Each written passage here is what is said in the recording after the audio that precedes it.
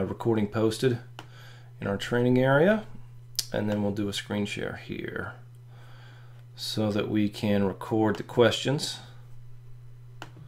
as they get answered. I just realized I'm still wearing my Fl1Tch shirt. I guess I didn't need to actually introduce myself because of that. So, okay, make sure this comes through just fine.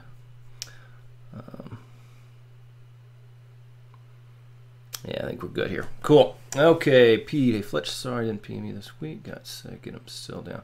Oh, yeah, no worries, dude. I don't know what's going on, but there is some kind of nasty illness or bug that is kind of hitting everywhere in the country. Greg and I both have literally been sick since the end of November. And neither one of us really recall ever being sick in the last 15 years. So yeah, I had a nasty head cold and chest cold that just wouldn't go away for over a month, and then it wound up turning into kind of digestional flu over the weekend, and it pretty much just took me out for 2 or 3 days.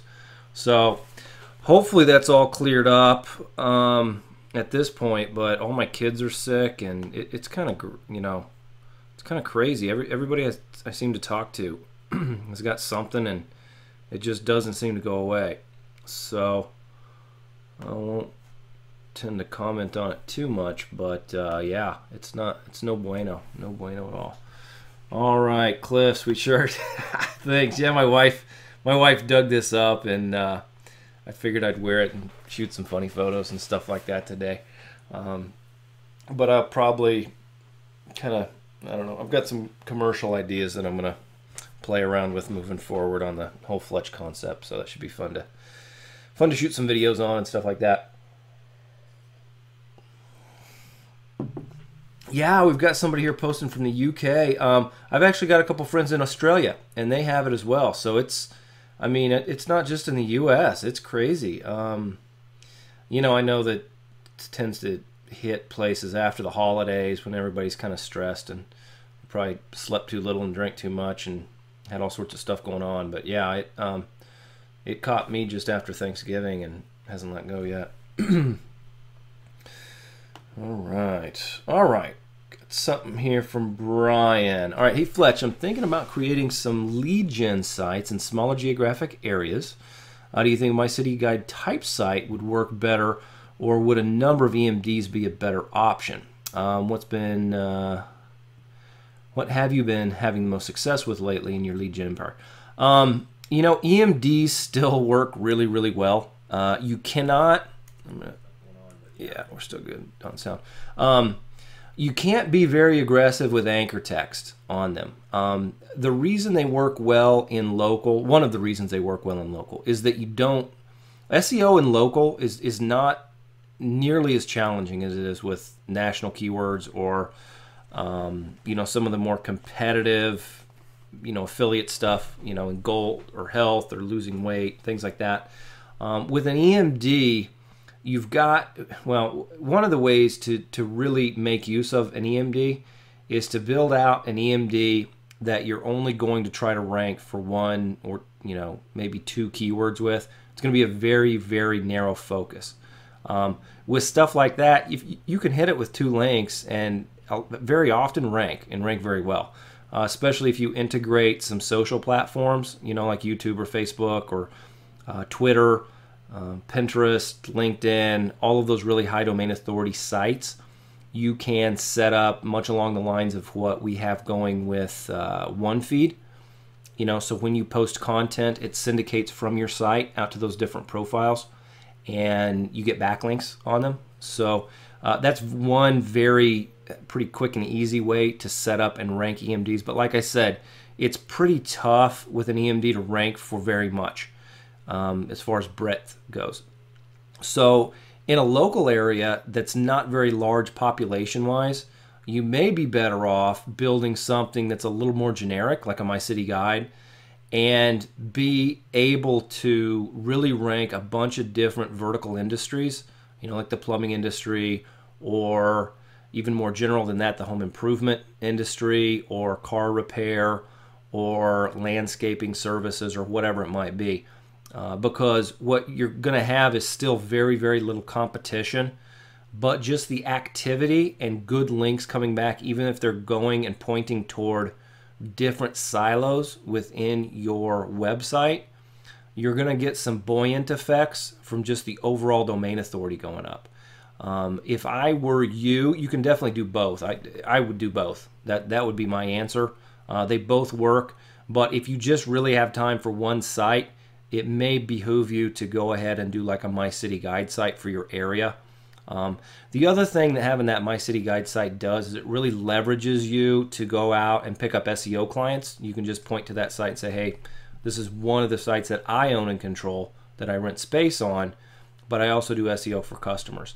And a site like that, my experience communicating the value of that site to a potential customer is sometimes a little easier than having an EMD that you point to and show the rankings of, because sometimes a customer will look at it and they'll see, oh, you're ranking for the exact keyword that that domain has. Anybody could do that. That's easy to do.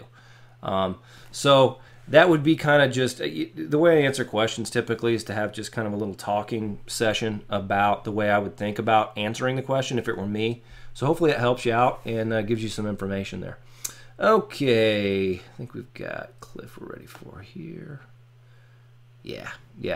All right, Cliff. Whoops, let's get this highlighted. Okay, Cliff, I'm currently sitting at number 2 with one of my client's main keywords, and the number 1 spot is an EMD. Been putting a lot of work into the backlink campaigns and social, some DAS as well. Anything specific you can suggest to give me that last bump? It may just be time and getting some on-page metrics, Cliff. With sites that have been established for a while, Google has got a little bit of a track record as far as how that site that's in number 1 performs. You know, their bounce rate, the time on site, things like that. Sometimes it really is just a matter of some time and getting enough click-throughs so that Google realizes that you've got a better site than what's at number 1. If the number 1 site is an EMD, they've already got that domain name. That really is kind of the, if you've got that and you've got great SEO, it's pretty tough to take it out. But like I mentioned in the previous question, it makes it tough for them to have a lot of anchor text that is their keyword.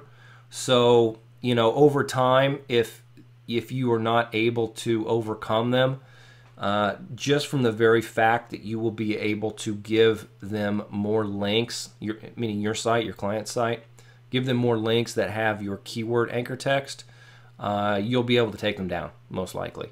But that being said, that's kind of what I would initially think, you know, not knowing any more specifics about the keyword and the timing and everything like that.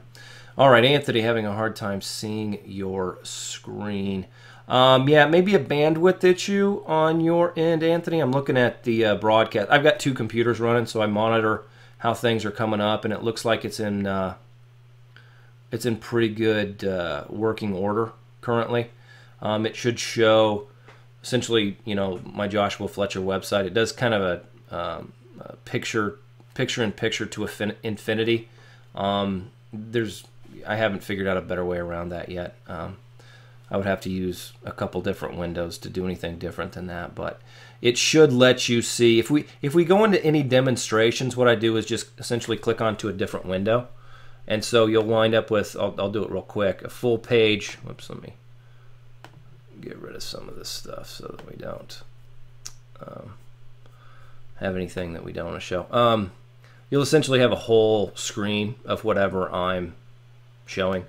So, you know, if we go over to Open Site Explorer, if I'm doing a demo or something and we're looking at links, you know, you'll get a better video feed of something that's actually, you know, worth looking into. If you're not live on these sessions, the recording of the actual questions should be good. Yeah, now I'm getting a weird bandwidth thing. Oh, there we go. Okay, so it should be good. Okay, we've got somebody that's entered name, so I think it's probably the individual from the United Kingdom. Hey, Fl1Tch, I purchased an expired domain, but it had a back-end order, so I won't be able to get into it for 9 days. Anything that you're familiar with there? Yeah, that happens sometimes. Each registrar has a little different process that you may experience when you acquire a domain that's registered there. If it's GoDaddy, there even is some stuff that happens on the back end that's not. It's not an immediate transfer. It's not an immediate purchase. Sometimes it takes longer than others. I've got a site. This is certainly not to scare anybody off, but one that wound up with some legal action on it, so that it's been locked up for a couple months now. For the most part, when you purchase a domain through auction, if it's at Register Compass, it's gonna be in your account within a couple weeks. 9 days is not ideal, and it's probably not the most common time frame, but it's also not that out of the ordinary. Usually somewhere between 4 to 10 days. If there is some kind of a hold or a lock on it, is pretty common. A lot of times though, you'll pick up a domain and it's available immediately, especially the ones at GoDaddy. If you've got a domain at GoDaddy and they're the previous registrar on it, and you win it through a GoDaddy auction, it's pretty much an immediate transfer, unless there's some other kind of weird thing that you've got another hoop that you've got to jump through. Okay. And then Thane, that was my last question. All right. What else do we got here? How would I know this in the future? You really don't. If this is you, Thane, I'm not sure if you put your name in now. So I think that's what that means. But in the future, I've not really found out a way around that. I know how to use the registrars, and I know which ones are tricky to work with, and I know which ones tend to be pretty easy to work with. As far as auctions go, though, if you want the domain, you kind of got to work with where they're registered. I know Network Solutions gives people problems. I don't particularly like it. When you renew domains there, they try to charge you like $30 a year. It's all sorts of issues. But the first time you get them transferred into your name, you need to kind of just work with that process long enough to be able to get them transferred someplace else if you want to. When you're starting out, it may seem like all of them are going to be that difficult. They're not at all. Especially if this is one of the first ones that you've really done. It may give you the impression that it's a lot more tedious than it is most of the time. So I don't really have an answer for you as far as knowing how long it will take. Sometimes it's even a little difficult to see where they're registered, if they've got privacy protection, or if they've run it through Cloudflare or something like that. But for the most part, it is a pretty quick transfer, and it shouldn't take you more than a week in the worst case.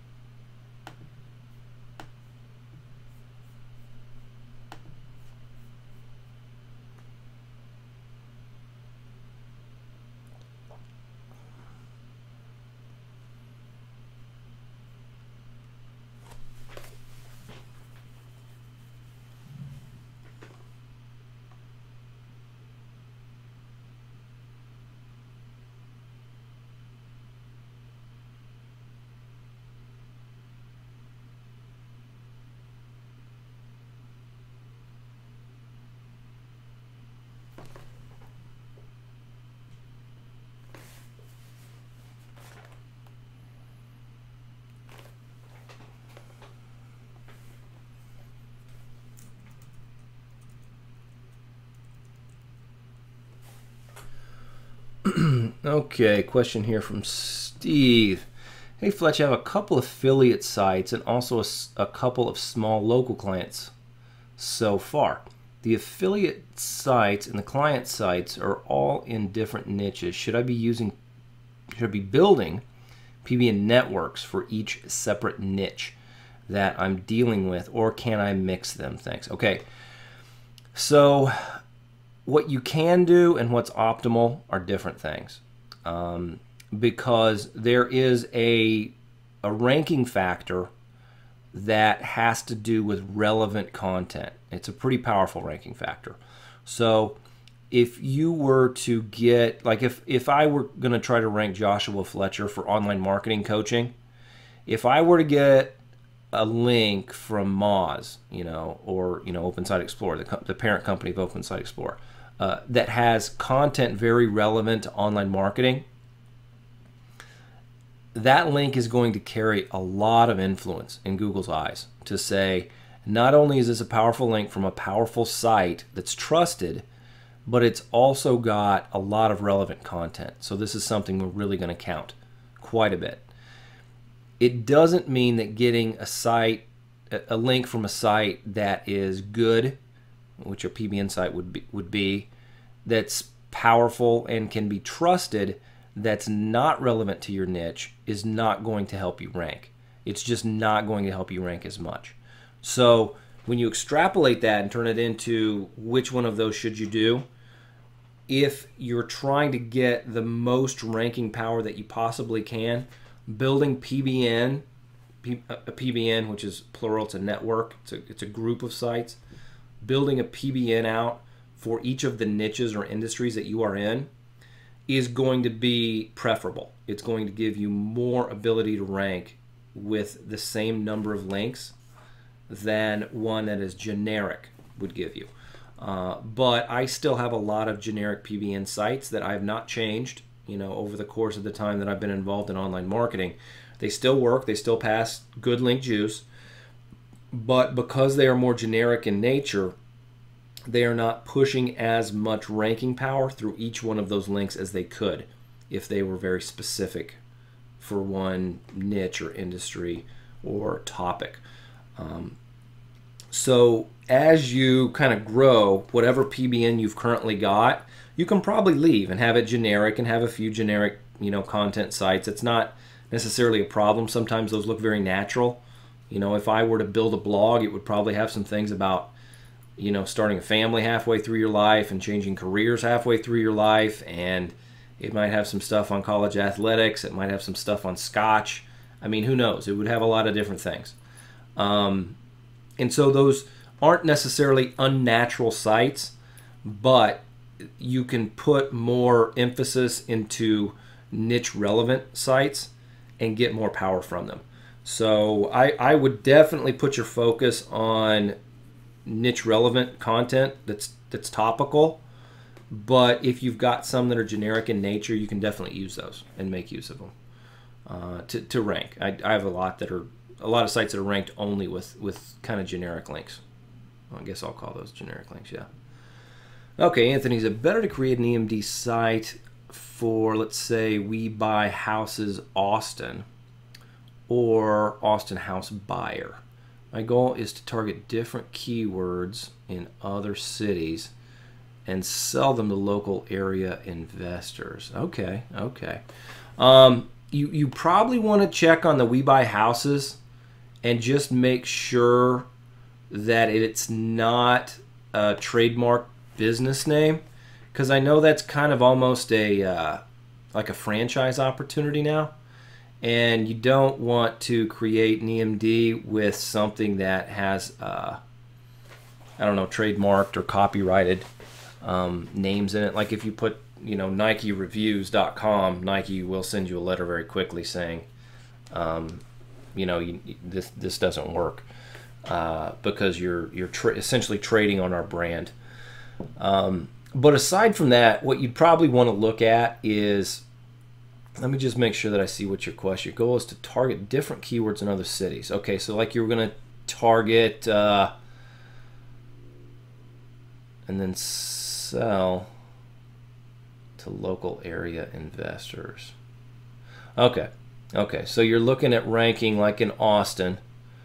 If somebody were trying to sell their home and they went to Google and typed in Austin house buyer because they want to sell their house for cash to possibly an investor, and then you would be able to sell that lead to somebody in Dallas or Chicago or wherever that's interested in buying houses. Yeah, I would probably opt for that second option, just thinking that through, Anthony.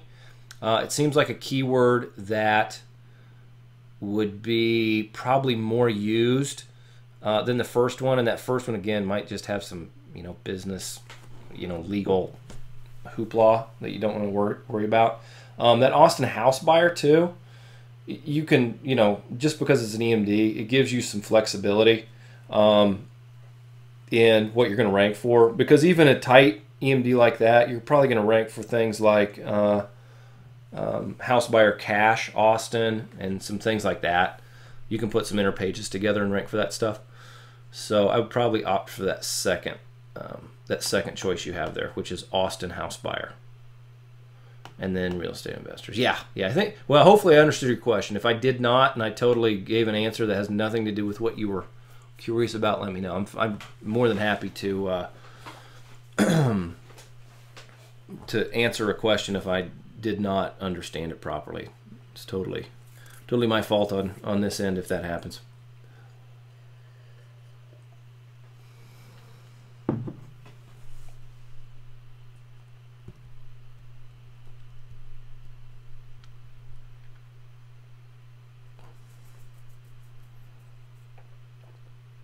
And I think, by the way, I think that's probably a pretty strong strategy.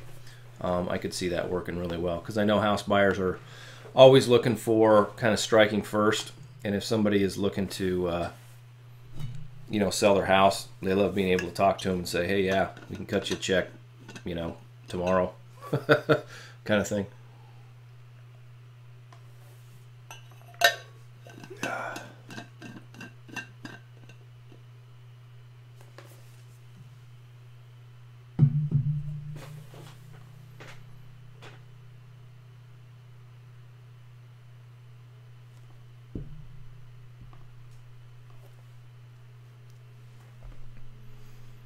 Okay, a little more info or questions from Anthony here. I currently have a local site ranking for my target keyword at number 26, and many other keywords also ranking. Should I create different pages for each of those other keywords on my site in order to rank those other keywords, or just build more? Whoops, kind of hopped around on me a little bit there.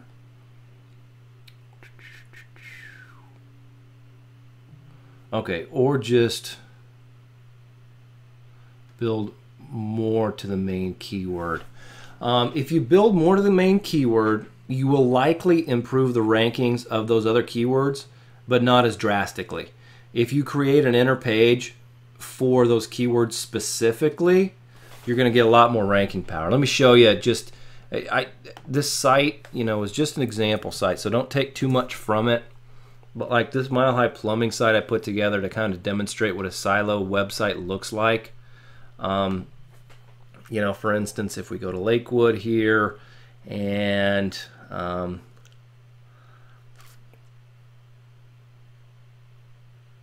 like if we looked at, okay, so here's a keyword I've got. This is mobile home plumbing services in Lakewood, right? So this is the actual URL. If this is too small to see, URL is Mile High Plumbing / Lakewood, Colorado Plumber / mobile home plumbing services Lakewood, okay? So the actual page, inner page URL is this, same as the title of this page. I haven't checked this, if this is a keyword that I rank well for or not. But in Google, we'll just pull it up and see. And yeah, I'm ranked number 1 for that on that page, the mobile home plumbing services Lakewood. And then I'm actually ranked number 2 for it as well. And we'll see what this URL is. And this is just plumbing service Lakewood. So this URL ranks for mobile home plumbing service Lakewood just because it's fairly close and there's probably not a lot of competing pages. So if you are so inclined to build some more content, I would definitely build an inner page to rank for those other keywords that you want to rank for. just because it is a very good strategy to get your keyword in that URL. Very, very powerful.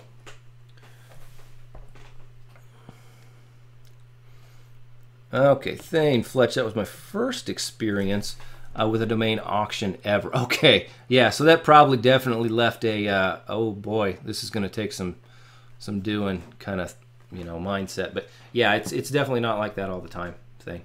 And I have never done anything like this before. I'm trying to do a feedback loop. Would you recommend getting a host or doing a host like it is on our OMG page, if that makes sense? Okay, let me read that.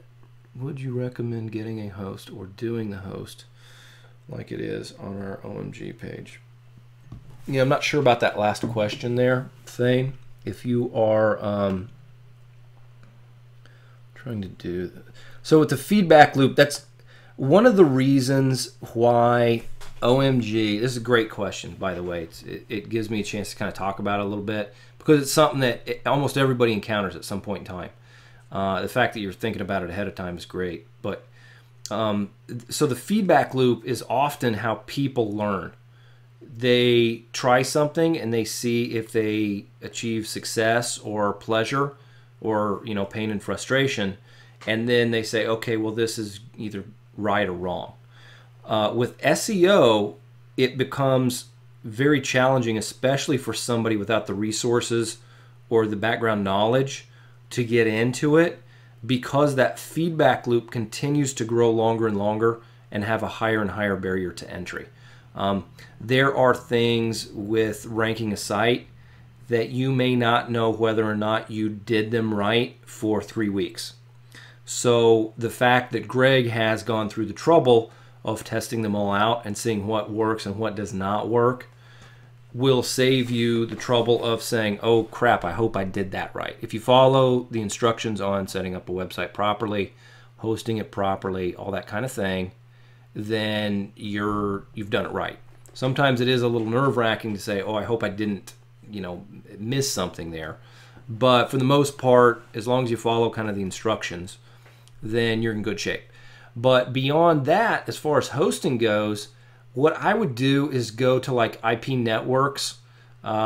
Gregory Ortiz has a link for that hosting company. It's a great hosting company for what we do SEO-wise, because they not only have independent IP addresses, but they also have blocks of their servers that essentially have a different hosting company's name.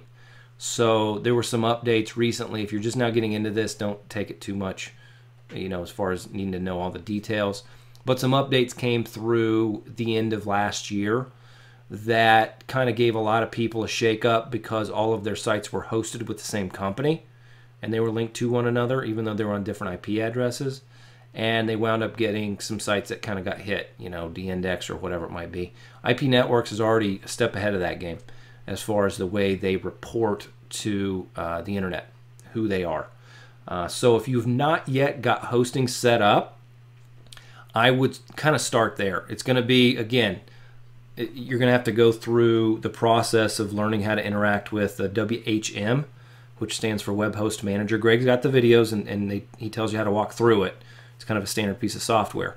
But it's what you will need to learn to get your sites hosted properly and set up properly. So you'll essentially kind of carve out a little space on the hosting server and then say, okay, you know, I'm going to point this website at that space, and then you configure a few more things, and then you go over to where the site's registered and you point the name servers over to that new place, and then voila, it's all good. You install WordPress and you're off to building the site. So if that's the kind of the question of where you're going with, should I get the hosting set up before you get the site transferred to you, I would. Because the other thing it's going to let you do is once that's set up, if you want to just go buy a money site that's an EMD or My City Guide or whatever you want to do, you can get it hosted there without getting too much kind of behind the game as far as, you know, just sitting around for 4 or 5 days. If you're ready to kind of roll on that stuff, you can get something set up and start practicing. If you are just kind of like, okay, you know, I'm not going to go charging forward, there's definitely a lot more videos I need to watch and get trained on, you can certainly do that. You know, this is not a race, and certainly, you know, we definitely like to talk about the ability to turn your money over quickly in this, but quick is different for everybody. You know, I needed to be able to pay my bills, and so I had to go out and start selling stuff before I really even had it. I had to sell stuff and then make it. You know, cotton, I think, took four or 5 months to really get going, and now it's just crushing it. So, you know, certainly don't think you've got to, you know, get things hosted and set up and ranked within any certain amount of time. But I know I kind of went off on a little bit of a spiel there. So let me just make sure I didn't miss something in that question. Yeah, so hopefully that answered the question. If not, just let me know what I could rephrase it as. Do you recommend using Cloudflare for IP masking? Yeah, you definitely can, Ryan. I've got it on a lot of my sites that were hosted in what we call SEO hosting, which meant that one hosting company offered the ability to set up a bunch of different IP addresses, and you could allocate those in your web host manager. And so for those sites, I now run, I think I've moved a lot, well, maybe half of them. It's definitely a good move. I just have not gotten around to moving everything back over, or not back over, but running everything through Cloudflare. What Cloudflare does is it offers another level of masking. So if somebody looks up your domain or IP address, they will see the host as Cloudflare as opposed to the actual host where your server is located. It's essentially your server serves data through Cloudflare, and then Cloudflare serves data to the internet, to the rest of the people. So it looks like Cloudflare is the actual hosting company, which is going to be, I guess, you know, big enough or generic enough where you're not going to get necessarily tagged or flagged for having your entire network on the same hosting. But yeah, if you I think there's a website that says, I think it's like who is hosting this, is it? Yeah, so you can put a domain name in here. So let's just look like ecobuiltgroup.com. That's my old construction website. Yeah, Bluehost comes up. So if you put a site in here that was hosted at Cloudflare, it would come up as Cloudflare. So what it lets you do is to kind of break up your footprint from your money sites and your PBN and have it run through different places. So these are just still on the old static, you know, name servers that came standard with the hosting account where this site was originally hosted before I got into OMG.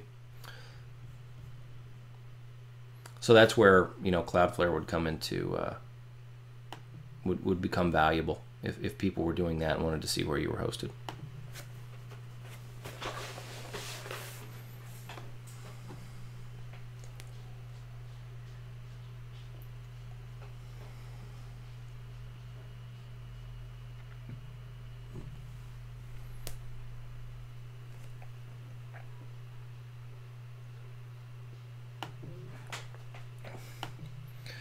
Okay, and then Anthony, also my leads are, if my leads are for seller keywords, like I need to sell my house instead of we buy houses. Yeah, part 3. So you bring up a great point here, Anthony, and that is to think about your website as the go-between. If you're doing leads, or if you're selling affiliate products, or if you're selling your own product, really the same thing. Your website is kind of the lens, and on one side of that lens is somebody that's looking to buy something, and on the other side of that lens is somebody looking to sell something. And you know, the keywords that we rank for need to be keywords that the buyer is interested in, and not just what the seller believes they're selling. So, you know, if in that situation, that the keywords almost become flip-flopped, because you know, the person with money is the person who is going to be putting the website up, like I buy houses kind of thing. Well, I'm the one with money and I want to buy your house. It becomes kind of, the lens becomes flip-flopped. And so in that situation, even though the keywords are flopped, you're still fine ranking for the client-facing keywords. So somebody that wants to sell their house, say, are most likely going to be searching for a way to sell their house. They're not necessarily going to be searching for somebody saying that they buy houses. Doesn't mean that you won't be able to pick up leads and clients, you know, searchers on the internet that type in the opposite of that. But for me, you know, if taken in a different, I'm trying to think of a different context. That's one that's kind of unique a little bit in that real estate market, because very often, you know, solicitors, well, gold, I guess, would be something else. Like we buy jewelry. You know, somebody with a necklace that's looking to, you know, sell their necklace for, you know, gold prices as opposed to jewelry prices, would probably say, you know, where can I sell my gold jewelry, as opposed to saying, you know, typing in the phrase, I buy gold jewelry, if that makes sense at all. I know it kind of gets a little abstract because in this situation, we usually think of the person on the internet that's typing something in. He's like, I'm going to go buy something. You know, I've got money and I want to go find this product that I can buy. But in those, you know, kind of buyer niches, which are like homes or real estate or, you know, gold, jewelry, it's kind of the opposite. It's flip-flopped a little bit. So hopefully I'm not confusing you or certainly anybody else on the call, because I understand what you're getting at there. My answer would be rank for both, but I would still tend to believe that people who are trying to sell their home will type in a home buyer. So home buyer in Austin. If I'm trying to sell my house, that's probably what I would type in. I think most people would be that way. Doesn't mean it's going to be everything. And you might actually find no competition and still some buyers with that opposite keyword that would work for you. You just have to test that out. It's not really a market I'm that familiar with, but I do understand kind of where you're coming from if that's the question there. And it's a great question.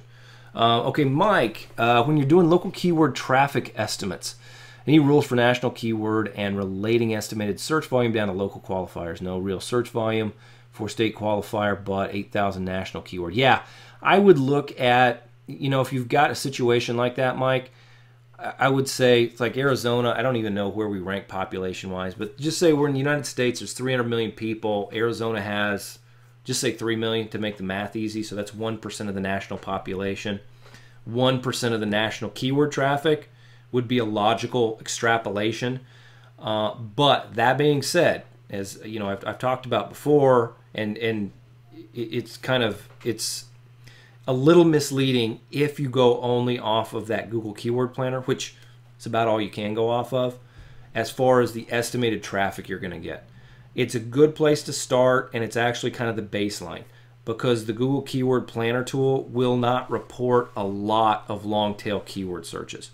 So what I usually try to do is figure out what my population base is compared to the national population base, if I'm comparing, you know, a local keyword to a national keyword, and then just take that as a, you know, a percentage of the overall, and then have that be my base. And sometimes the long tail variations will give you a 200 or 300% bump in what that, you know, what that reported value is going to be, because you're just going to wind up with weird long tail variations. You're going to get keywords that you rank for that you never really thought you'd rank for, and it's just one of those things. So I still very much go back to the Keyword Planner tool, just because we talk about ranking in Google, so it makes sense for us to take Google's data and extrapolate that for our purposes in talking about traffic estimates. But at the same time, it's not going to be precise at all, and rarely is even accurate. So that's my thought on how I would still build that out and try to figure out exactly how much, or not exactly, but try to figure out about what traffic I'm going to get, and all the while knowing that I'm most likely going to be pretty wrong.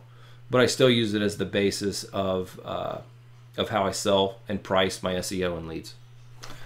Okay. All right, Pat. Hey, how you doing, man? I noticed yesterday a Facebook post from early 2013 became active again. It seemed to be one of the earlier conversations about pay-per-lead websites between you and Joe. Yeah. Could you please elaborate a little bit about what has changed in how you find, build, rank, and sell leads for those websites since you began in early 2013? Yeah, Pat, not a problem at all. So Pat's referring to a post. Joe actually called me this morning to kind of chuckle about the fact that, you know, those posts sometimes get buried and then they pop up again, you know, a few months later, and it's like, holy crap, I didn't even remember that we, you know, had been discussing that stuff. That one was from like April of 2013, which is like 2 months maybe after I joined OMG, maybe 3 months. And at that time, what I was doing with kind of the pay-per-lead model really hasn't changed that much to what I do now. The one thing I think probably that's a trend that I do more now than I did then is I build sites out that are more, as far as the domain name goes, Pat, that are more like this Mile High Plumbing. So it's not an EMD, it's branded, but it tells you what the site is in the name, Mile High Plumbing. Okay, Denver is the Mile High City. Anybody in Denver is going to see Mile High Plumbing and say, oh, that looks like a legitimate business. It's obviously a plumbing company. It's most likely in Denver. And then what I do is, you see the URL structure I've got. I don't know if you were on earlier when I was talking about it, but these inner pages are the ones that wind up ranking for most of my keywords. What I was doing at that time was to put a lot, and really my focus at that time was to put an EMD together that would be plumbingservicelakewood.com and rank it. And then another website would be, like this one, Drain Cleaning Lakewood. And so I had a whole lot of sites. Well, and it works. It still works today. It's a great way to rank. It's a great way to rank easily because that domain name carries a ton of power. But I guess the flip side of that is that you've got more site setup time involved. You've got higher hosting costs. You've got some limitations on what you can do with your links, your backlinks, because you're going to be very limited in the anchor text you can throw at that's keyword dense. And so now a bigger piece of what I do is to build sites out like this Mile High Plumbing site. And it doesn't mean I still have all the EMDs. I really haven't lost many of them or got them. None of them, as far as I know, have been de-indexed. Some of them got hacked and got put into Google's pure spam that I may not have recovered just because I didn't want to take the time. It wasn't worth it to me. But for the most part, a lot of the sites I build out now are very similar to this. And I still do put EMDs together, but I put them together only for some of the higher value keywords. And if I can find an EMD that doesn't look too convoluted, if it's a site that requires, 3 or 4 keywords plus the city name, I'm not going to put an EMD together. I'll just try to rank an inner page on another website. So beyond that, though, I think the only difference is that I prefer Qzx911 as my call tracking platform. It does more for me than CallFire does. I still have, maybe 40 numbers on CallFire that I'll probably just keep there for now. I haven't moved over to Qzx911, but all my new phone numbers I set up are on Qzx911, and Qzx911 is used to track those. Aside from those two changes, though, I kind of read through that post, and let me see if it's anywhere near the top here. I can at least grab it so that anybody is... Oh yeah, Mary just commented that Network Empire, I think, had another office hours earlier today, so imagine some people were over there. Where is that post? Should be up here someplace. Anyway, I'm not going to spend the whole time looking for it, but yeah, as opposed to that Joe Marfolio put together in like April of 2013, and you know, we kind of did some back and forth on what we were doing at the time. There was certainly no training on the pay-per-lead at that time in OMG, and you know, I was kind of just figuring it out because I knew what I wanted as a contractor, and Joe had been doing online marketing for a while, and he kind of had figured it out on the other end. So he's definitely a resource to make use of in that space. Yeah, I'm not seeing it, guys, but anyway, that's what Pat's talking about. And it was a pretty good thread. I mean, I think there was, I don't know, maybe 40 posts on it that were back and forth, and some really good stuff that's still pretty pertinent. But as far as overall strategy goes, not really that much has changed, Pat. Still works really well. And that's, you know, it also gives me kind of an opportunity a little bit to, I guess, preach on or harp on the fact that you don't have to go do every big new thing. You know, that's a business model I really don't see changing, you know, for a while. I could continue to just rank sites and build my income base up very, very easily selling leads. It's something that is pretty much tied up. You know, all the loose ends are tied up. I know how to get new clients. I know how to rank sites. I know how to deliver clients or deliver leads. I know how to track the calls. I know how to invoice. And I put all that training in there. So, you know, for people who are, it's like they found something that's working, like if they're selling affiliate and they're like, well, I really should go do this other thing now. It may not always be the answer. I'm not saying it's that you shouldn't go do other things or look into it. But if what you're doing is working, you may just need to scale it or be happy with it and use it to trade up or, you know, buy some commercial real estate or some other kind of thing. I don't know. But anyway, that kind of gives me just a little bit of a chance to talk about just overall strategy as far as online business goes. Okay. Okay, Anthony, if other companies selling real estate leads charge, say, $237 for leads for investors, however, the leads are not to one investor, but an entry area, Broward County, However, the leads are not to an investor, but to the entry area, Broward County. I'm not sure exactly. I thought I knew where this question was going, Anthony. The difference between, if you're talking about like exclusive leads, where somebody wants to sell their house and they, you know, pick up the phone and call a number on a website that say I buy houses, and you know you're going to charge $237 for that if it goes out to a bunch of people.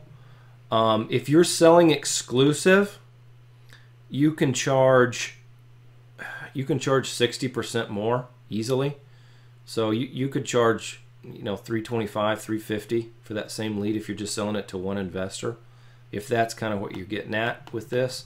Otherwise, I'm not sure what this second half is. Like if somebody wanted a specific city in Broward County, which I believe is in Florida, if I'm not mistaken, then, and you're selling it for the specific cities, yeah, pretty much what you're going to be able to do, the more specific you are, the higher your potential price is going to be. You know, if you're selling South Beach, you're going to be able to charge more than you are for Miami proper, most likely, just kind of the way things work. So it kind of depends on how your question goes there at the end. Mike F., thanks. Makes sense as to a starting point. Notice long tails and local are very underrepresented too. Yeah, absolutely. My new contractor JV partner wanted to know estimated calls we could expect.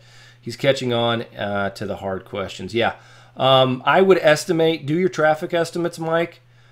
With that one, you're going to have even more wiggle room just because it's not reporting local. But just estimate down on your local level and say that's a baseline. I would estimate you're probably going to get 2 to 3 times that. And that's if you're building a pretty tight site. The wider and more general your site is, the higher that number is going to get. So, Pat, are you still targeting emergency situations? You know, honestly, I'm not that much, Pat, just because there were some people who came out with products that like, oh, go rank for these emergency niches and you can sell all these leads for all this money. And so everybody and their dog went out and made these stupid videos. And hopefully you're not one of them. I'm not speaking to anybody specifically, but a lot of times the videos are just really, really generic, and they're ranking in, you know, many, many niches, and they're just specifically set up for lead gen. I'm not saying that's bad. I teach it, but it just became harder to put that stuff into place because some online marketers really promoted that as a way to create your kind of online lead gen empire. And so that particular segment, the emergency segment, got a little bit blown out, and it'll calm down, you know, but for the most part, it, you know, let me just see.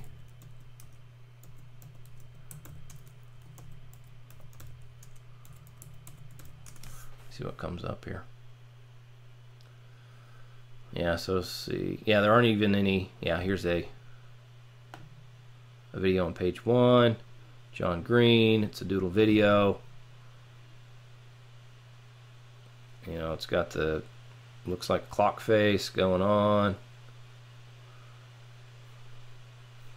You know, they didn't even take the time to take the video scribe off of this. Still works fine, but you know, it's definitely not a branded company. You know, there's no plumbing logo here. It's most likely an online marketer who is selling leads.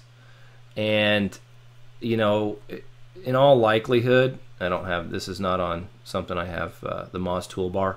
They've probably done some things to up the page authority and trust flow to their channel and or YouTube video.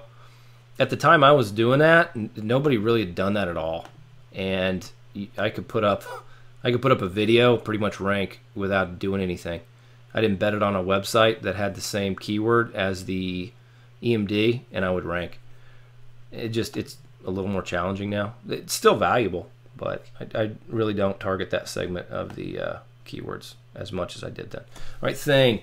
I've made a living for a good amount of time in my life in sales and marketing. I was a landscape contractor and had to hustle. You mentioned SEO might be hard to break into. Is it only because of the learning curve? Because that seems like that would be a natural fit for my skill set. Yeah, if you've got that as your background thing, you are definitely well suited to this industry. Because there is a little bit of a learning curve and, you know, technical hurdle. If you're somebody who can put your head down and learn this stuff, for the most part, I would say, well, just with the SEO people that I've talked to, the reason a lot of SEO agencies come into being is because the person who can rank a site is very often not the person who can sell that ranking. And the people who can do both are few and far between and are so incredibly valuable that they're not hireable. You know, not like I'm some amazing, I don't know what somebody would have to offer me to get me to come to work for them as just a salaried, you know, employee. Cotton, what kind of salary would Cotton demand in being able to sell SEO the way he does as well as do it? So if you've got the background and that personality type and just kind of the approach to, yeah, I'm going to get out there, hustle, put this thing together, absolutely, it's a great thing to get into, because that's not something, whether it's now or 5 years from now, that's going to go away.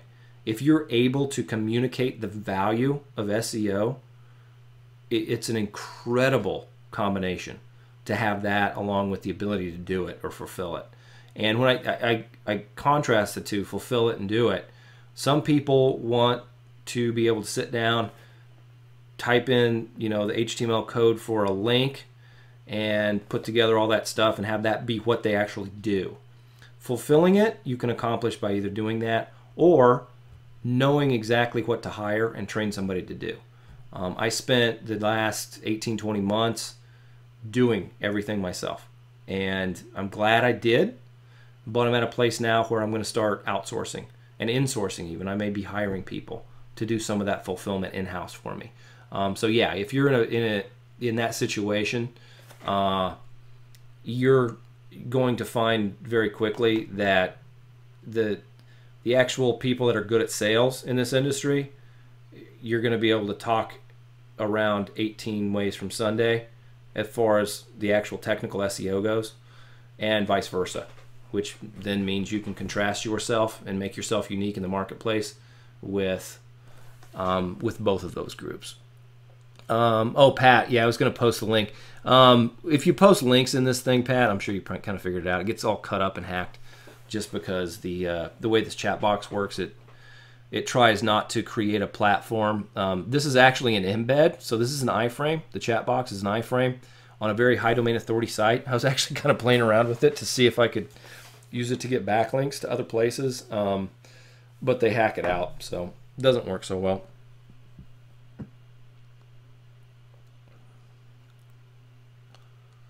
And then Pat, great to know that business model stands the test of time. Yeah, absolutely, Pat. You know, one of the things the reason it does, well, one of the reasons probably is that there are certain industries that are predominantly made up of businesses that are owned or run by someone who was in that trade before. Construction is definitely one of them.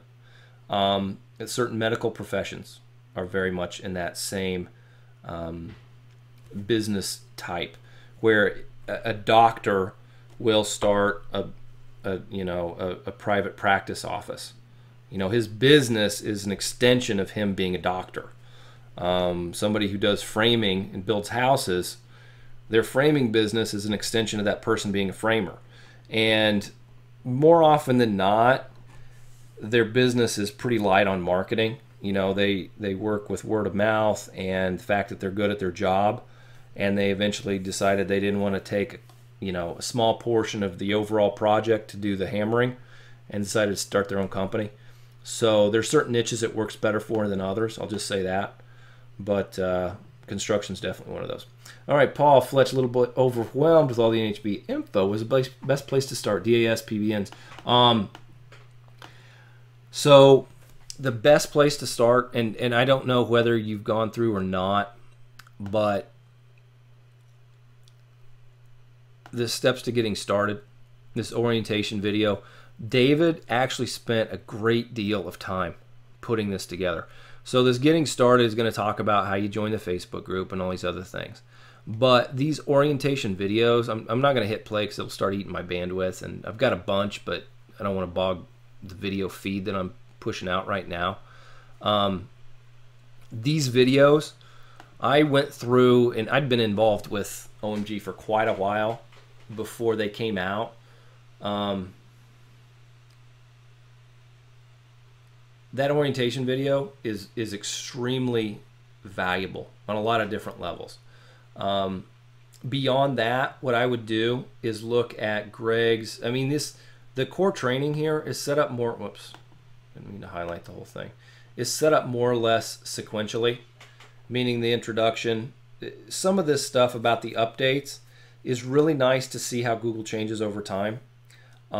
If for no other reason than to realize that while Google does change and we need to change with it, the changes are kind of stepwise and somewhat incremental, and they're not, they actually should be embraced, because what they tend to do is to push all the rest of the competition out of the marketplace. Beyond that, what you mentioned as far as the DAS, where is it? What you mentioned, DAS and PBNs. What I would do is look at getting into how Greg sets up his site. So skip the hosting, just because it's going to be technical and bog you down a little bit if you're still kind of like, whoa, I need to get my bearings a little bit. Go through this huge demo by Greg, this over-the-shoulder series. He goes through and shows you just how to set up a site. Now, while this is kind of technical and push these buttons here and there, he is going to start, in this series, he talks about linking, anchor text, and some things like that, how these PBNs work. PBN model of our links is still the simplest way to start learning how SEO works. Now, I won't say it's the easiest thing to implement, because there are some other things, and you talked about them, DAS, and even more specifically some stuff that can be done with kind of one feed and RSS, which is going to be the kind of retelling of that's coming out with a plugin shortly in Breakthrough. Because what it lets you do is, and when I'm talking, so this series lets you see how those links work, lets you see what the anchor text needs to be and why it needs to be certain things. Those other methods of employing link building are essentially just an extrapolation of that understanding what a good link is and why it's a good link. So domain authority stacking is essentially good link building with other people's platforms. PBN, we own that site. That's why we like them so much. They're things we own and control. We can't have the administrator of WordPress, WordPress.com, come and kill our, Web 2.0 property that was there because, oh, this doesn't look like it adheres to our terms of service. Because we own PBN sites, we really like them. They're part of the network that we own and control. We put the most focus there, and they are incredibly valuable. Beyond that, domain authority stacking and some things along those lines are just other methods to employ those same techniques. If you're still in that overwhelm, go through this series and maybe go through it twice. Let me see if there's another spot that will give you a good impression of, yeah, here's the, I'm still getting the organization of our content in Breakthrough is a little different than we had last year, and so I'm still trying to remember exactly where everything is here. I actually like the organization here better. And these 3 videos here are going to talk about the reason we build backlinks the way we do with the anchor text and things like that. So that's going to definitely give you some framing for how we build links and the anchor text that we put into them. Then the supremacy, I think this has got some different, yeah. So this talks about buying your PBNs. This is pretty much some techniques for getting your PBNs to be more powerful. Kind of takes into account domain authority stacking on your PBNs. So kind of a cool technique. And then just all sorts of over-the-shoulder videos on setting your PBN sites up. So this is some places I think that you definitely benefit fleshing your understanding of that stuff out. Another thing I will comment on, and I always almost kind of forget a little bit.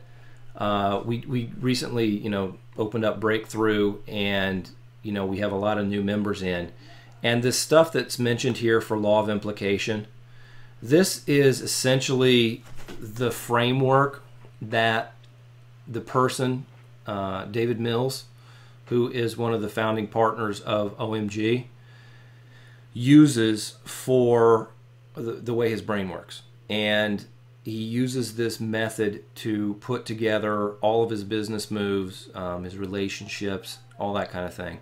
It should not be discounted. In my opinion, it is more valuable overall than the technical training for SEO. And if you're kind of in a place of, whoa, there's a lot here and I'm a little bit swamped with all this technical stuff, you can go there and start to understand the method for learning this most effectively and the way of approaching it in a process or a system that will lead to breakthroughs, which let you essentially do things almost as second nature. When you're to a place where you know how to rank a site, okay, I can rank a site. Now let me focus on the client getting. You get the client getting down to, okay, yeah, I can go get clients anytime I want. Well, that's a business pretty much. You got fulfillment, you got client getting. All right, there you go, off and run it. And so this breakthrough stacking series is really something that is definitely, it's heady, meaning you're gonna have to think about it a little bit, and it's a little. It's not abstract. I don't want to use the word abstract, but you've definitely got to project and use your imagination a little bit, I find. but it's incredibly valuable, especially for people who are new to SEO, because it does feel like there are so many new things to learn. This gives you a framework for learning that effectively, putting it together, and then even more, being able to use it when you need it. So hopefully that speaks to that a little bit, Paul. It's certain. I will say most. I won't say all, just because I'm sure there's some people who came in, they're like, oh yeah, we got it all. But almost all of the people who join OMG feel that way. They get in and they're like, oh my gosh, look at all these modules. Look at, I didn't even stop to think that I'm going to have to learn how to, host these sites, or how I'm going to, protect, privacy protection, who is, and IP address, and all this other kind of things. Like, oh my gosh, there's a lot here. It's very digestible, especially if you go through it the right way. And that breakthrough stacking series will help you understand a very, very effective way of going through that. So, and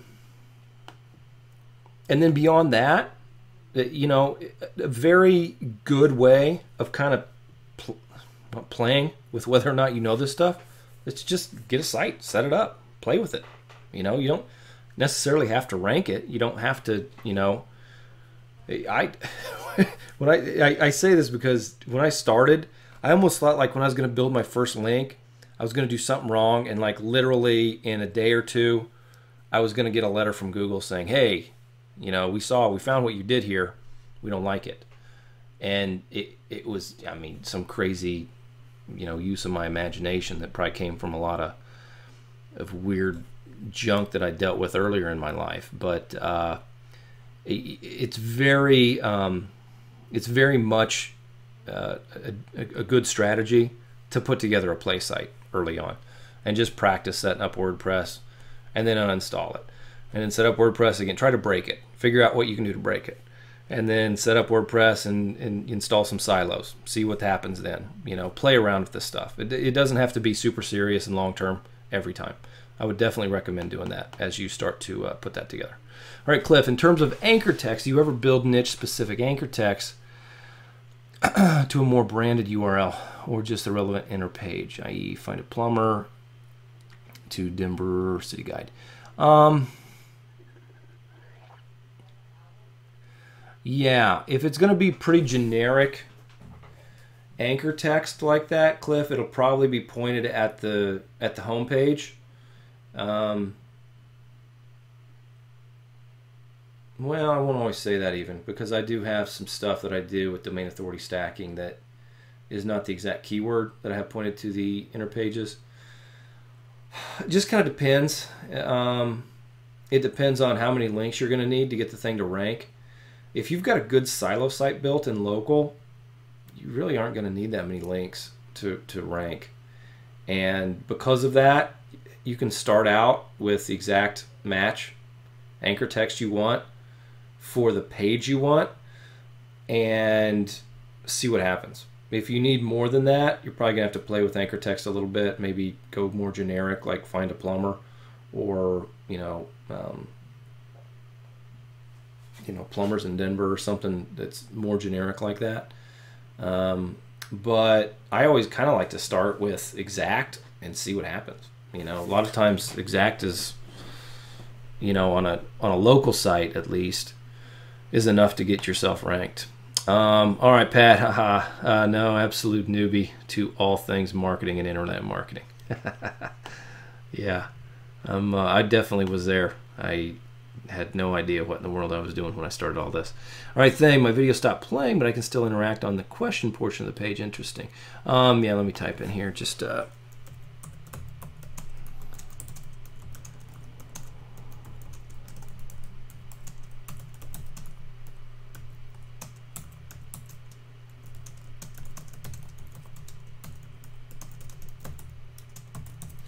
I'm typing this because if Thane can't watch the video, he can't hear me.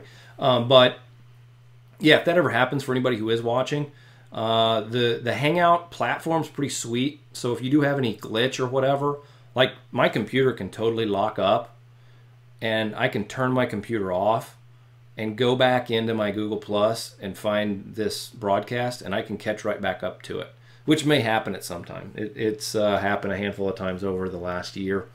But for anybody who's on these pages, if your video stops playing or you have some kind of weird glitch, you can just come back to this page and hit play, and it should catch you up to where we are currently. I'm not saying it will happen every time, because there may be some things I haven't tested yet or haven't experienced. But with my testing, as well as what other people have experienced when that happens, should be able to just refresh the page or kill your browser and open it back up and come back to this URL, and it should be essentially the live broadcast again. So, all right, Steve, hey Fletch, I'm new to OMG, so I haven't gone through too many of the videos yet. Do we teach how to communicate the value of SEO to clients? Yes, absolutely. If so, can you tell me where the videos are related to that, please? Yeah, there are a lot of different places, Steve, and even that probably sounds like, well, great. No, I want to go find the one place where it is. I'll show you some specific places it is. Let's go find, a person springs to mind immediately is cotton. So yeah, so this is this monetization is more kind of your strategy, like what you're going to do. You're going to sell leads, you're going to sell SEO, you're going to sell affiliate products. But if you're selling leads, you can go in here and look at the videos I put together on how to communicate value and speak to clients. It also has some stuff in client getting that I talk about here. I'll show you. I'm just backing out again, back to the main membership area here again, and we'll go find, I may have already missed it. I'm looking for Cotton's training right now.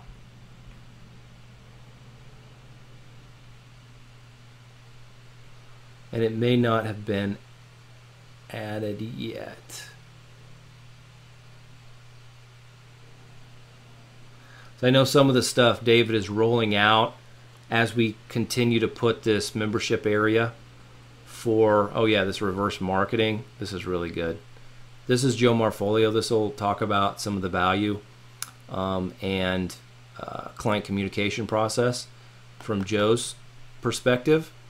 This Hung Lee method, this is based on some direct mail campaigns and ideas that Hung put together and uses to just fully crush. He's more than 6 figures a month at this point in time. Lucian here has got some really great strategies in LinkedIn of targeting clients and communicating with them as well.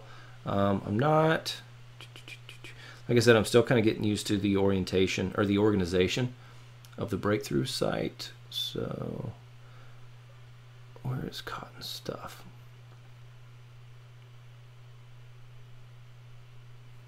Now let's just look here and see. Yeah, no, it's not in here. Yeah, I'll have to find it. I know Cotton's got a lot of stuff coming out, and I'm not sure if he's just not got it. Oh, here.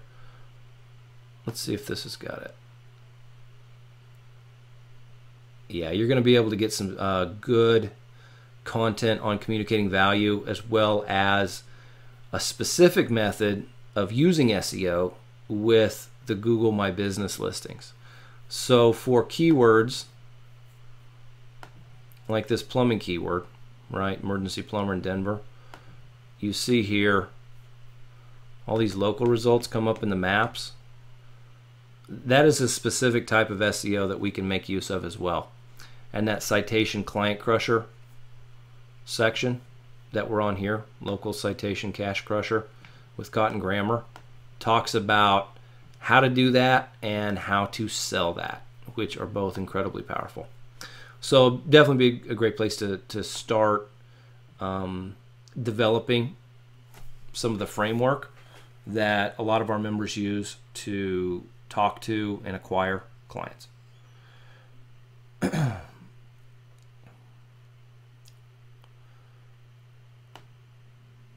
All right, Pat Fletch, I like the idea of pay-per-lead sites. To learn how to do this, I just watch all the coaching sessions. Was there a specific place to find the run through? Oh yeah, and you may have caught this. I think I just ran through it when I was talking about that stuff. But I put together a whole series on that, and it should be in the monetization section. So deciding your game plan, and then Fletch on pay per lead. So yeah, if you just go to, well, this is the main page on it. Here's an overview, what the model looks like, how it works, and then I just go through step by step and how I set all of it up, how it works, why I think it's a great business model, what you put on your website, keyword strategy, types and frameworks for videos. If you're going to use some either lead gen videos or client getting videos, both, they both work well. And then, whoops, that opened up on this whole other page. I didn't need to do that. This last link here is to the actual paperwork that I get checked off on and signed when I start selling leads to a new customer. And so it just kind of gives you an idea of the things, the pieces of information you're going to need from the client on getting the phone calls forwarded to the right phone number, how the invoices are going to get sent and paid, all that kind of thing. So on pay per lead, there is also, Joe's got some stuff on it. And when I say Joe Marfolio, I should have mentioned it. So Joe talks about it a little bit here in the free traffic section. Follow up with Joe Marfolio. And I think there's another place where Joe Marfolio talks about it. Yeah, this local CPA. CPA stands for cost per action. It means you get paid when something happens. It can be a phone call. CPA does include phone calls.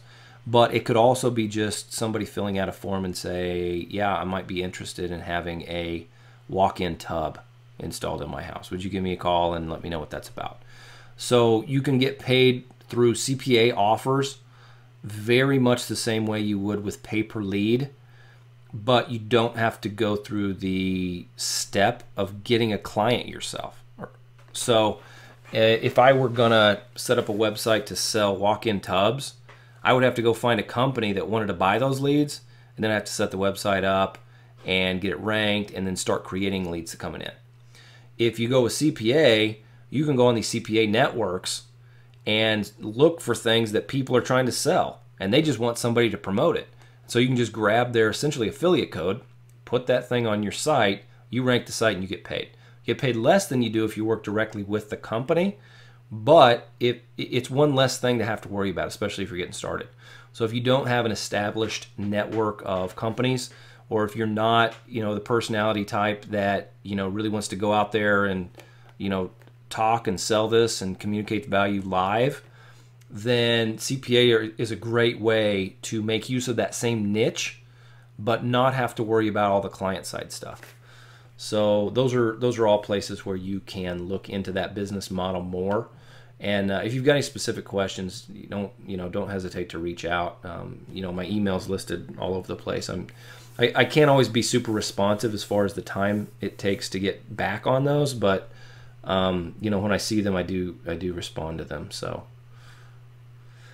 Facebook is usually a better way to get in touch with me through a personal message there. Where are we? All right, Mike. Any ideas on YouTube, Vimeo, etc., counting toward dupe content?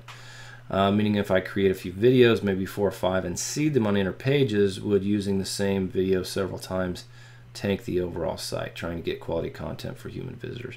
Yeah, not going to have a problem at all, Mike, especially if you use YouTube.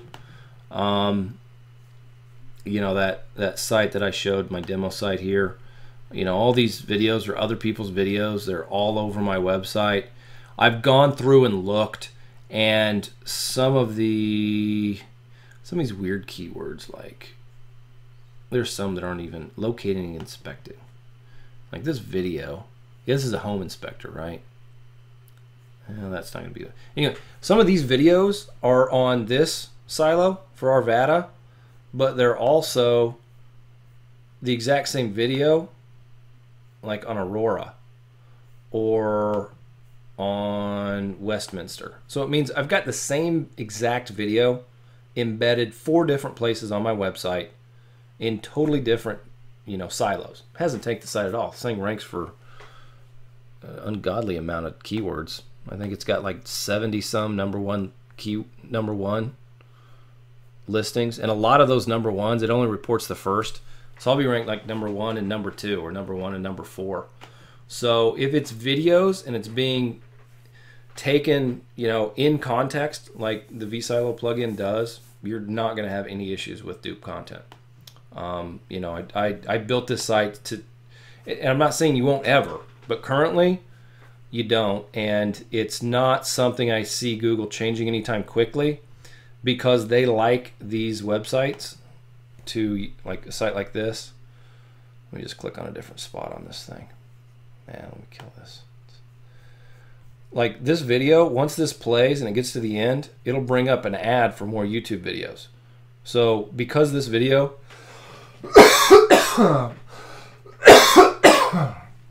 pardon me. Here, hang on a second.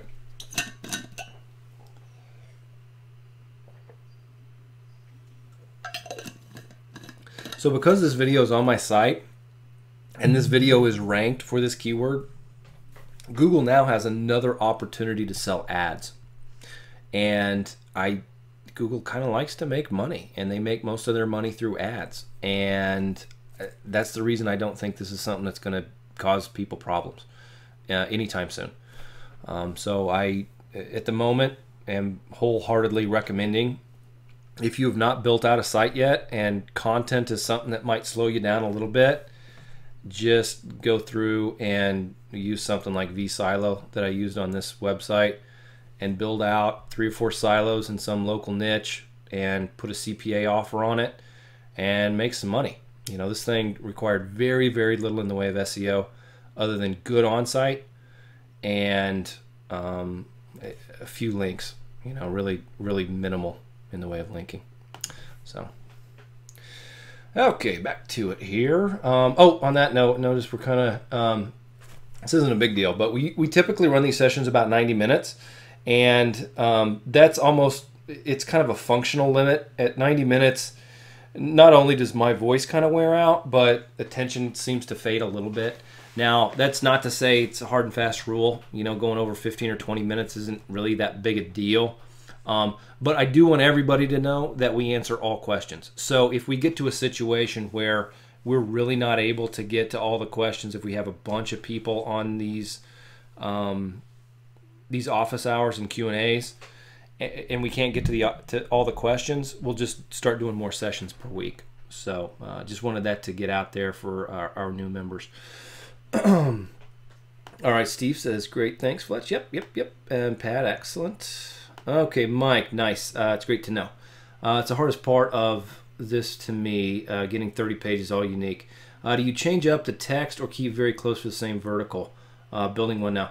Yeah, so depending on what you do, it was Mike, right? Just want to get the names right. Yeah, okay, so Mike, depending on what you do, this plugin, this vSilo, this written content down here at the bottom on each of these pages, this is actually scraped from YouTube as well. So this is the YouTube description that comes from that video. And then on videos, let me see. Yeah, so this, yeah, surprising actually, kind of. I was going to find one for Denver Plumber. This probably, does this have comments? Yeah, sometimes. Yeah, so this is actually some good SEO because they've actually given links back to other videos that they have to try to do some YouTube stuff. What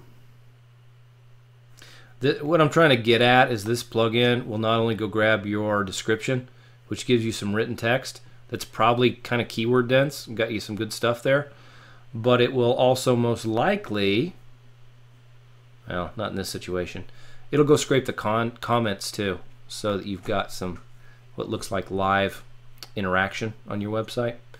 So yeah, you don't have to really And what I'm getting at there is not only is this is blatantly exactly like what exists on YouTube. Exactly. This was just went out and scraped the YouTube channel for this keyword and went and got this content and brought it back to this website. And I mean, I don't know if I rank burst, what was that, burst pipes Denver? It's probably a decent keyword. I may not rank for this at all.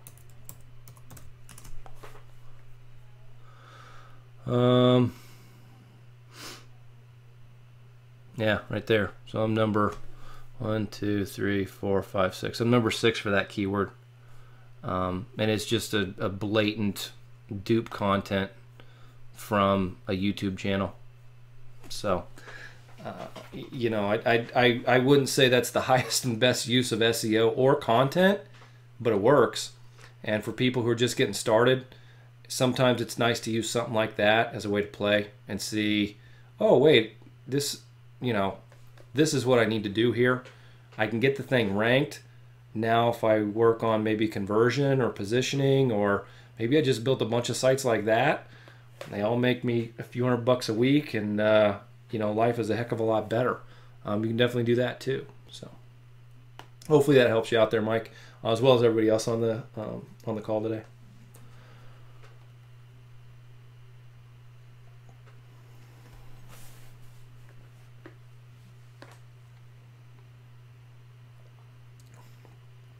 And when I say this, I'm not backtracking on what I said. A lot of our tutorials talk about going out and getting unique articles for our money sites. And that is still ideal. But when you're setting things up and just playing the first time around, sometimes it's nice to be able to kind of play with house money. And like a plugin like vSilo lets you do that. It lets you set up a site, get some content that you didn't have to pay for, and start playing around with SEO. And I think that's a great way to get started, because it doesn't mean you have to go out and order articles or spend a lot of time writing your own content. I actually did not do this when I started. I started writing my own content, and I just put all that stuff together. And I was happy to do so. But if you're not kind of that mindset, then this is a great way to start and get a site up and start playing around with it. All right, Pat, on your Mile High Plumbing site, I noticed that there's a couple of different phone numbers on the page. Can I assume you'd change this if it was going to be a pay-per-lead site versus a demo site? I don't know. I'd have to think about it. What you're referring to probably, Pat, is the fact that, you know, in this description here, there's a phone number, and this phone number would most likely correspond to this video. Let me see. Yeah, 2162. It is. These two correspond. I really haven't looked into conversion percentage on this website a lot, but what I will say is it creates a lot of phone calls. And, you know, on a site just like this, if somebody's playing the video and this phone number is in it the whole time, like if you play this, if you move this away, so you can see the phone number at the top goes away. But yeah, so they did actually a decent job. What they did was a hangout broadcast of their screen so that phone number stays in it all the time. They actually, that was a smart strategy. Most of these other videos, I'll just click over to a different page here. Yeah, so like on this video, somebody's watching this. At the point in time when they see, like, oh yeah, whoever made this video is going to be able to solve my problem, you know, immediately the eye kind of goes up here. Like, this is the phone number on this website that has this video. I'm going to give these guys a call. Even though there's a phone number here. It's smaller, it's harder to see. Even though the video right below, or the area right below a video is the place where you want to have conversion copy. If this were set up for a client, what I would do is have this phone number here. I would also have this phone number directly under the video in a big banner. And then I would probably leave all these other phone numbers there, because I'm using their content. I don't want to, like if they put it on YouTube, so they agreed to however this thing gets used. But at the same time, I would probably not go through the trouble of changing that phone number, just because alpinecompanies.com, that is their phone number. I'm going to leave it alone and leave it that way. But what I would do is probably take this phone number, make a banner ad, stick it right below the video, and push the rest of the content down some, and then not have to worry about any of the rest of the content or changing any of the rest of the content. It'd be a quick and easy way to do that. And there's a plugin that you can use for that called Shortcodes UI. So if you're going to do something like that, that's the plugin I would use. And all that stuff I learned from Network Empire. They share a lot of that stuff in the training that they put together for Project Breakthrough and for Director's Cut. So, all right, Steve, awesome. What was that plugin for the videos called again? Yeah, I'll just type it in here, Steve.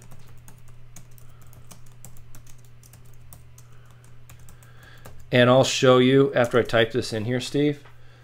I'm almost 100% certain. Let me make sure. So, where are we here? Yeah, training software Q&A from Network Empire.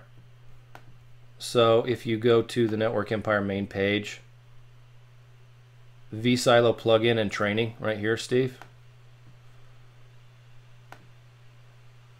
They've got their own training on how to use this plugin, and I think, oh yeah, they've got a direct purchase link because it's a premium plugin.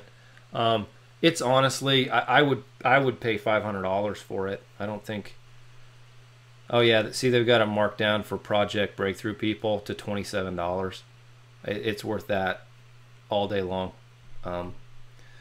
So yeah, purchase it through this, because I think the only way I got it when I picked it up the first time was to get a membership at their site, their full membership site, and it cost $100 a month to me. So just buy the vSilo plugin, and you have some training right here on how to use it. And then Chris Morris here talks about it. He's actually in Mesa. He's right here in Phoenix. I met him at the first OMG Live. But I'm a huge proponent of that plugin. Especially for building out new sites. It's a really quick way to build out a really well-designed, internally linked website and get content on your pages, which is what you need to have in order for your site to get indexed, which means Google starts paying attention to it. That's the first step in getting ranked. So, cool. All right, guys, we're about an hour and a half in, so just putting the word out. If you have any last-minute questions, please put those in the chat box now. I'll give it a couple minutes and make sure that everything gets answered here, and that there's not something that popped in somebody's mind right at the end. Other than that, we'll go ahead and wrap up the session. As always, our coaching and office hours sessions are recorded, and the replays are typically available within about 48 hours in the membership area.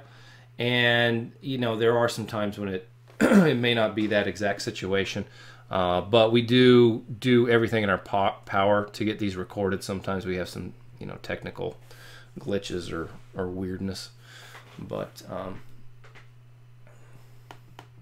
and then Steve, you're just making sure so the content that vSilo puts on your site doesn't get flagged as duplicate content. No, it does not, Steve.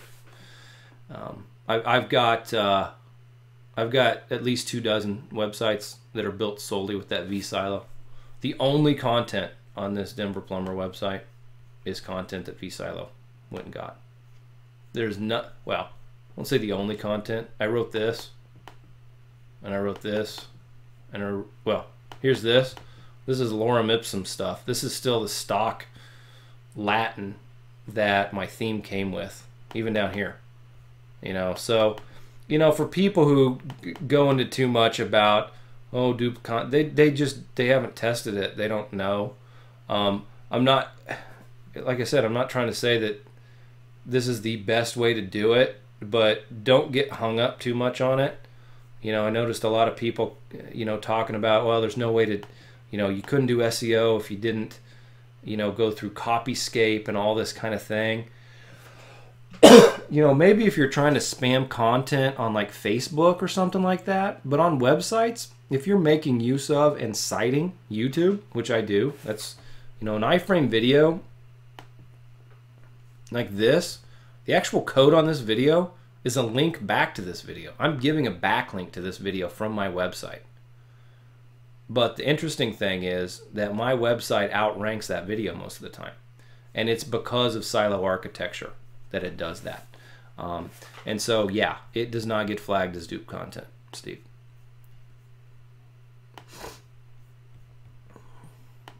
All right, Pat, thanks. Extremely helpful. Thank you, thank you.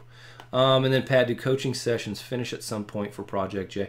You know, I talked to David about that, Pat.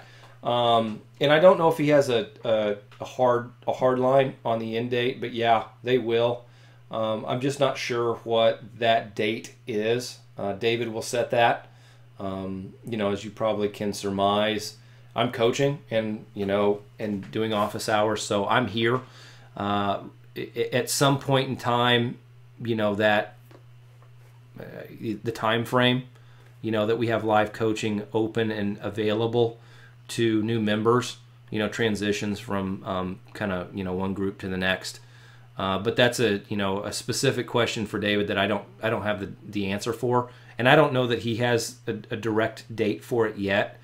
I know with Project Juggernaut, I think it was 4 months that was available. I'm actually not 100% sure what the time frame for Breakthrough is, but you know, suffice it to say, it's a lot of time, and really should get you kind of pointed in the right direction. And you know, all that said, Pat, if you get stuck and you're outside of your frame, you know how, you know, available most of us are in the membership group. So, you know, hopefully we can get you pointed in the right direction if there's an issue there. All right, Steve. Okay, it's brilliant. Thanks, Fletch. Yeah, absolutely, man. Yeah, you'll like it. Anybody who's kind of like, you know, a little daunted with building a new website or whatever, just go, you know, buy some domain name similar to what that Mile High Plumbing is, and go buy a $27 plugin. Get your website hosted, do some keyword research, and build out a silo website. And track your keywords, and yeah, you know, start doing SEO. It's fun. All right, Ryan. Whoops. Ryan says, you mentioned using CPA offer on sites. Which network do you recommend for CPA offers? Is that covered in the training somewhere? Yeah, Ryan, I would go talk. Joe's got more experience with CPA. There's only a few CPA offers that I promote, and they're not really the big common ones. They were companies that specifically approached me because I had ranked so well in certain niches. And they essentially asked me how I was monetizing my websites. And they said, well, we can pay you better than that. And so we put together a CPA type situation for that. But that was kind of a side note. I'm sorry, I got distracted with my own story there. That training that Joe Marfolio has on local CPA, which is in monetization, I believe. Yeah, deciding your game plan right here. And then this is Joe Marfolio, local CPA.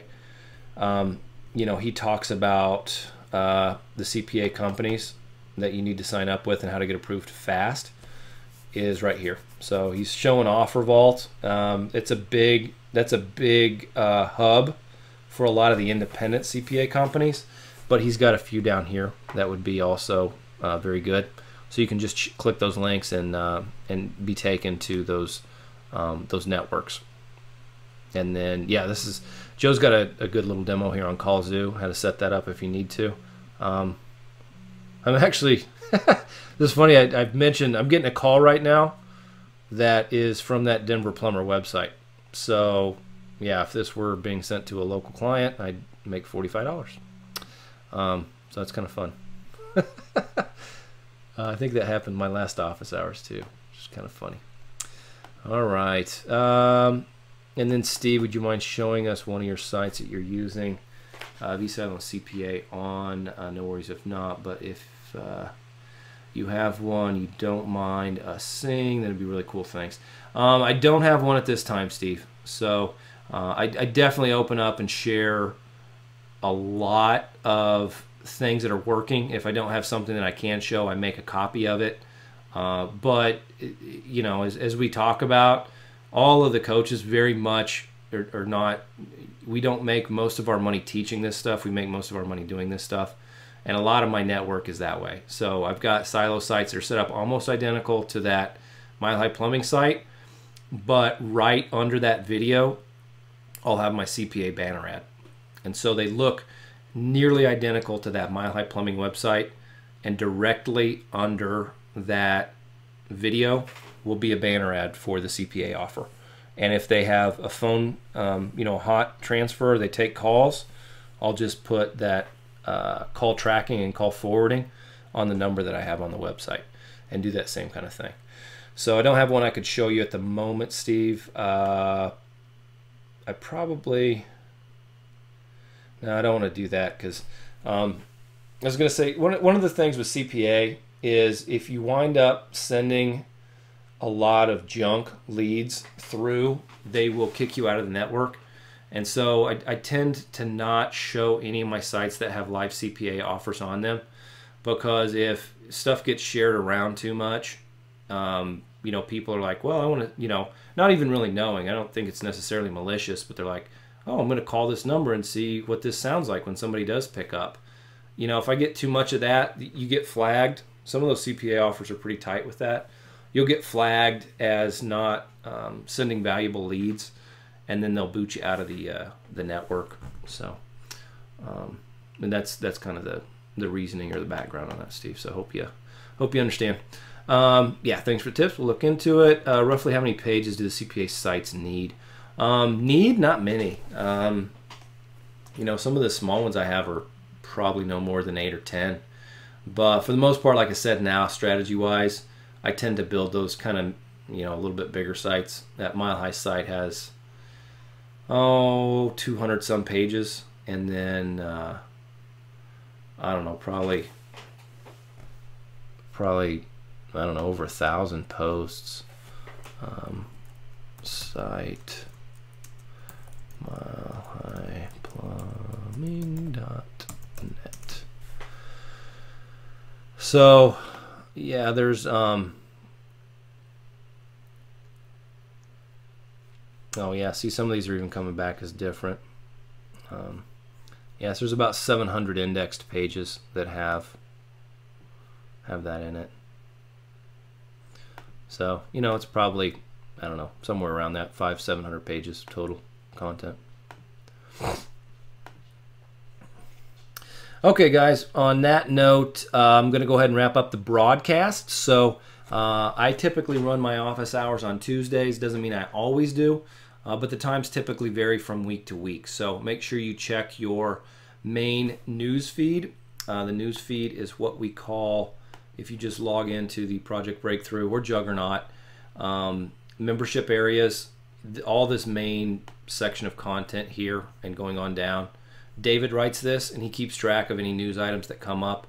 He usually updates it fairly regularly, but definitely every time there is something noteworthy that changes that needs to be made mention of. It's the best place to keep track of schedules and things of that nature. Facebook group is great for spending a lot of time and learning and interacting, but as far as just really figuring out what schedule and times things are happening, this is the place to come. So on that note, definitely wish you all the best this week. I know Cotton is going to be doing something, I think, tomorrow, where the replay will be available to Project Breakthrough members very shortly.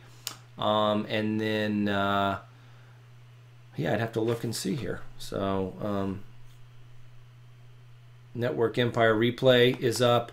If you are looking at getting into some of the domain authority stacking, those office hours replays for them are incredible.